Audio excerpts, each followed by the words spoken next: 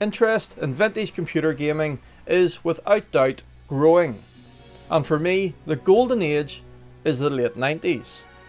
It was around this time that the PC started to flex its muscle and pull away from the consoles in terms of game performance, with the rise of high resolution polygon 3D games, and in particular the first person shooter. So you have decided you want to jump on the bandwagon and build yourself a period correct yet capable gaming computer. Two things though are standing in your way: cost and space. A full period correct gaming setup will set you back a fair bit of money, and it will take a fair bit of space. But there is another often overlooked solution, and that is the laptop, and in particular this Dell Inspiron 8100.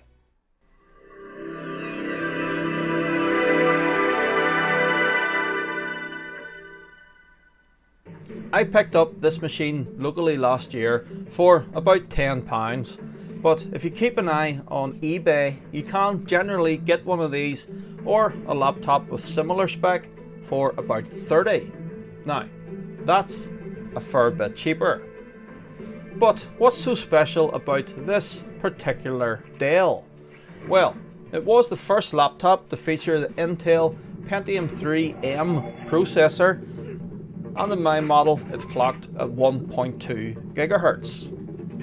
It also has the Intel 815 EP chipset supporting 133 MHz system bus, 4x AGP graphics, and a maximum of 512 megabytes of RAM.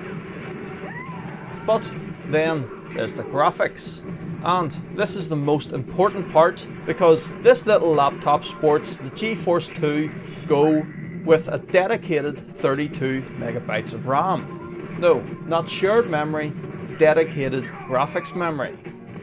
All that power crammed into this compact package. Now that's a fair space saving.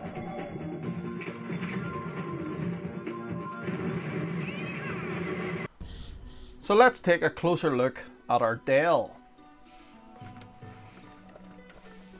The front of the laptop has these two bays.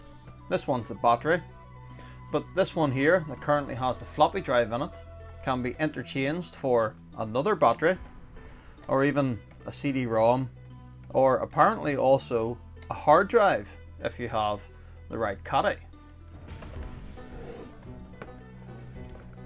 Turning to this side, we have our 100 megabit Ethernet and modem. This is where the hard drive lives in here, and unfortunately I'm missing a screw. That's our infrared. Then we have two PCMCIA and our audio.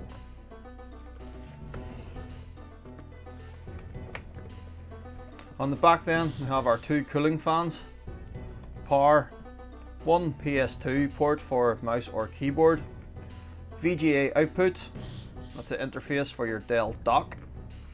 We get parallel serial and two USB. On this side then we get an integrated DVD drive and an S-Video / composite TV output. The screen is a nice 15-inch LCD with a maximum resolution of 1600 by 1200, and then you just have your usual function buttons, LED indicators, and for mouse you get the option of trackpad or the little nipple. A pretty well spec'd out little laptop. Unfortunately though, mine has suffered a little bit of damage here. The plastic, I think, is just starting to become a bit frail with age. But never mind that, because I have another one. This one here though has had a very rough life, but at least this plastic is intact. So I think what we'll do is swap this over. Then we can fire up our good laptop again, and let's put it through its paces with a few benchmarks. One of the downsides of an old laptop like this, or any laptop for that matter, is if you need to get into them to do a bit of work, they can be a bit of a mystery. Taking these things apart is always a bit of a challenge, and I fully expect to find several hundred screws here that need undoing. Normally, this panel here with the buttons on it is the first to come off, and sort of, yes, there we are. That bit was easy. I'm not so sure about the rest.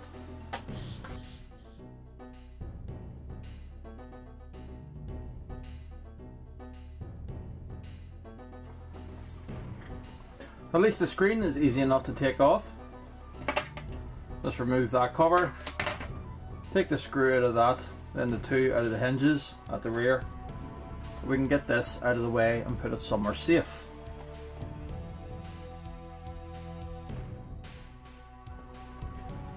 A lot of screws on the bottom here labelled K. And judging by their length, I'm going to guess they're holding in the keyboard.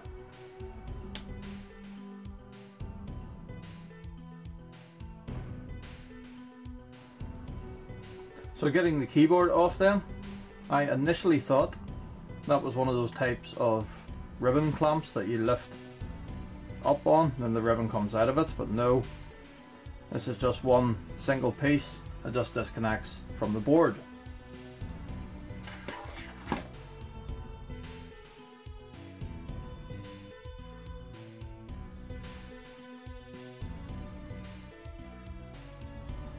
There's then just a lot of screws labelled P, presumably for plastics. Let's take all them out, and hopefully that will release the top of the case.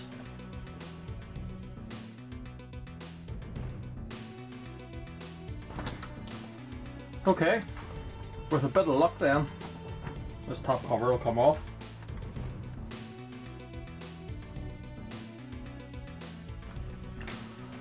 Just like that.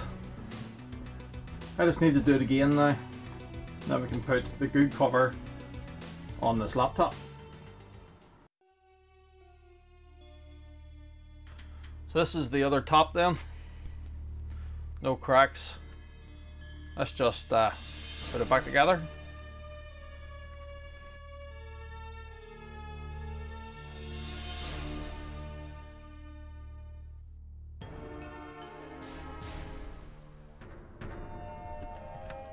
And don't forget to reattach ribbon cables.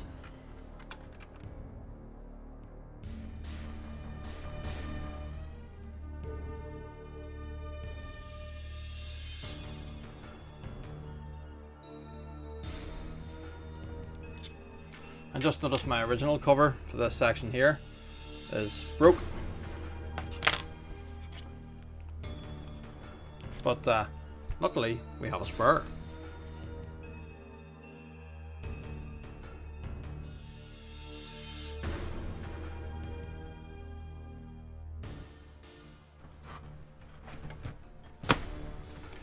Let's get our battery and floppy drive back in, and let's make sure it still works.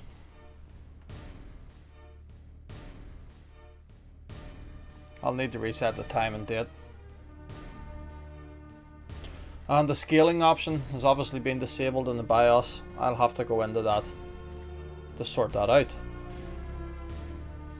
In fact, there we are. Function F7, that turns on the scaling. Okay, everything's looking good, still working. I'm just going to give everything a bit of a clean, then we'll run some benchmarks.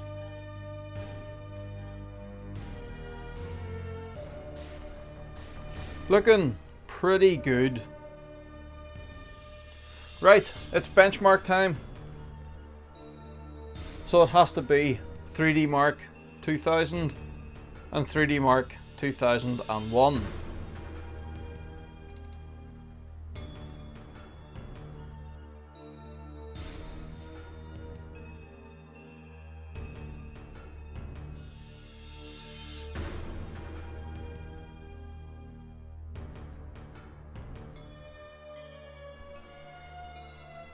Well, there we have 3D Mark 2000, and we scored 4,475 3D marks.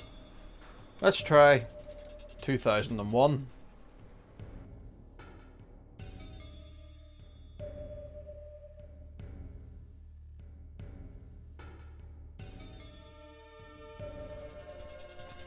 And there we have it. 3D Mark 2001 gets us 2,511 3D marks. So what does all that really mean? Well, as you've seen at the start of the video, games like Unreal Tournament play absolutely fine on this little laptop, and anything else of a similar vintage, such as Half-Life, No One Lives Forever, even Soldier of Fortune and Medal of Honor. They all work really well on this laptop. But it also means that newer titles such as Unreal Tournament 2004 or Serious Sam: The Second Encounter should also work. Since we started off with a bit of Unreal Tournament, how about trying 2004? Right, that took a good half an hour to install. It may have a DVD drive, but it's not the quickest.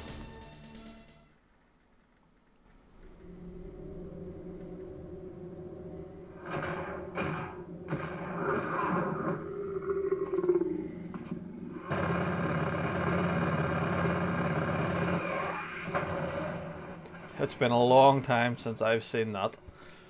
I forgot just how good this game is, but how well is it going to run on our little Dell?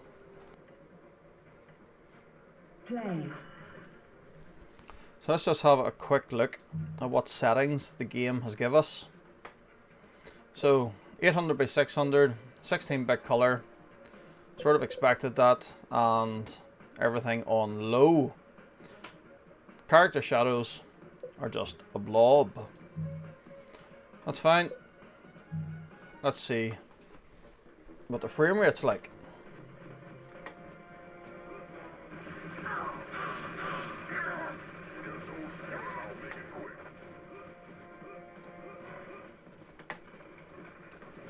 But the frame rate seems really stable. I'm actually wondering, could we crank the details up a little bit further?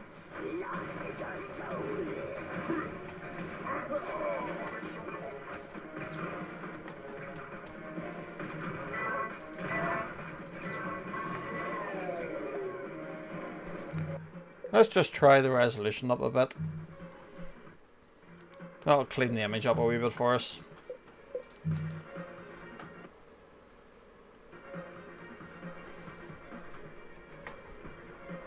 Yeah, this looks a wee bit sharper and, well, a little bit of stuttering.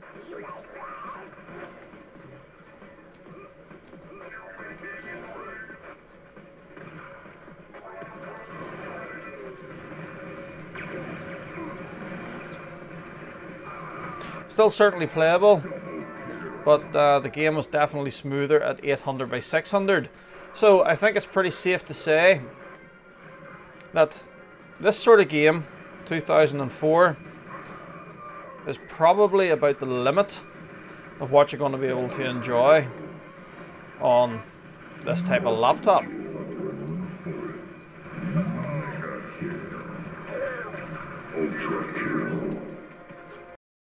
Well, there we have it. Our little Dell Inspiron 8100 makes for a pretty decent retro gaming rig. especially if you want to play the classic 3D games from the late 90s into the early 90s. Now, one problem is if you want to go further back into the DOS era games, that's when you may start to struggle. You see, the sound chip in this laptop in particular has absolutely zero DOS support.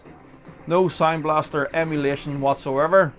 Your only hope is that those DOS games would support the Windows sound system, or even just general MIDI, in which case they will work under Windows on this. In true DOS mode though, you're completely beat. No sound. But as I said, for those later Windows 98 games, this thing is perfect.